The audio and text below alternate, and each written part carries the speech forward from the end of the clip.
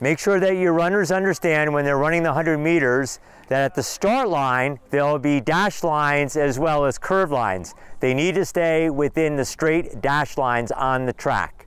For example, you'll see in lane number 4, there are dashed lines that lead into lane 4. Please make sure that you teach your athletes to stay in their proper lanes. The legal exchange zone for the 4x100 meter relay is from triangle to triangle in every lane. You'll see that our 2 officials are standing at the entry point and the exit point of the relay exchange zone. When practicing with your student athletes, the best way to do a 4x100 meter exchange zone placement is to take 3 strides and have them stop and stand right here in the lane.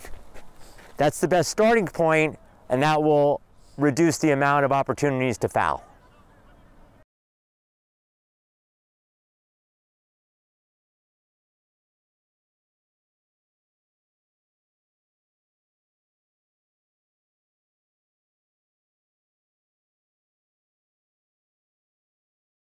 Even though the relay runner dropped the baton, it's legal because she went into lane 5, retrieved it, and went back into lane 4.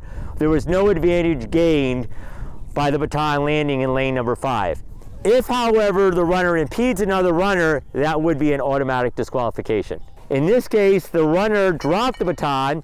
She can pick up the baton and give it to her partner, but went in lane 5, so she gained no advantage, so it's a legal exchange.